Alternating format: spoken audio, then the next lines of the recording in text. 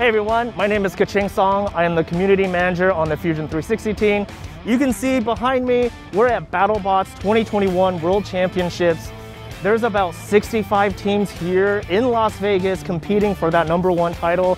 And yeah, we want to give you guys an inside look at some of the teams, what they're like, what inspired them to design the robots that they've designed, and yeah, just an inside look. So come on in and let's check it out.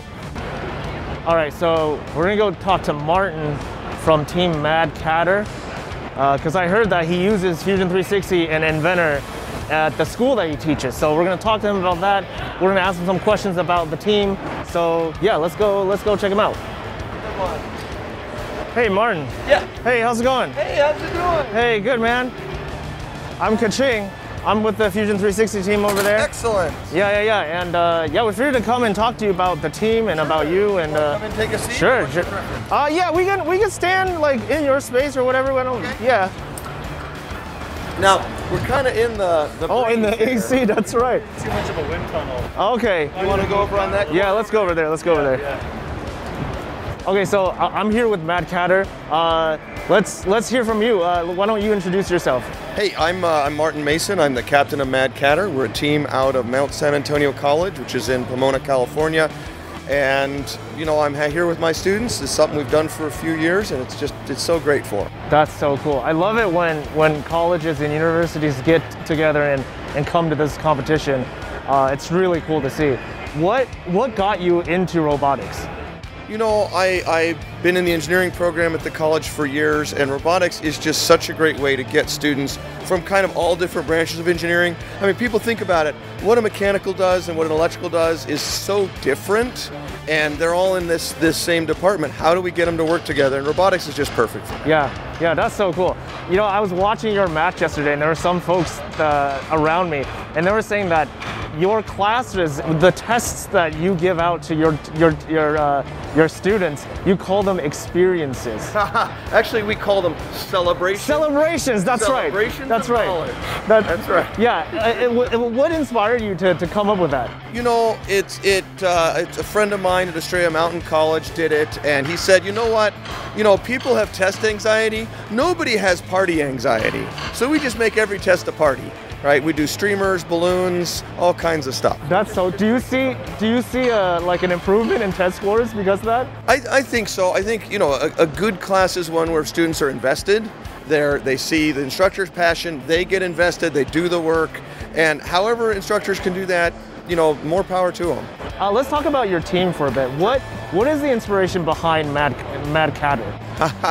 Well, you know, I started doing combat robots with the students. I was teaching a intro to engineering signals and systems class, and I thought, final project, we're going to have them build combat robots. Pretty random, and you got all these EEs trying to figure out how to bend metal, and you know, it went really well. We had a great time with it.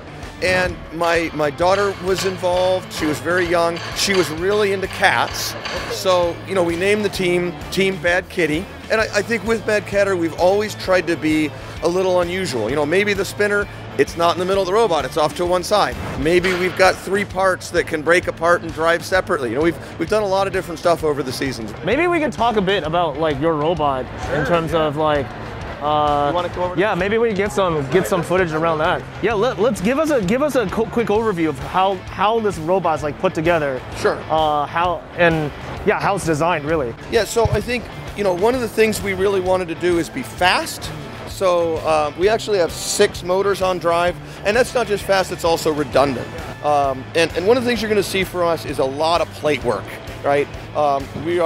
We consider ourselves to be a fairly low budget team. So a lot of what we do is we cut flat plate on our plasma cutter or with one of our sponsors and weld it together. So you're going to see a lot of that. You're going to see a lot of aluminum plate bolted in, and you know, it's really this kind of 2D to 3D design. We do a lot of work with students that, you know, you can make really complex structures by just taking flat plates and making jigs and putting them together. And so you can see we get pretty nice compound angles all made out of flat plate. And you know, again, CAD is critical to making all this happen. For sure.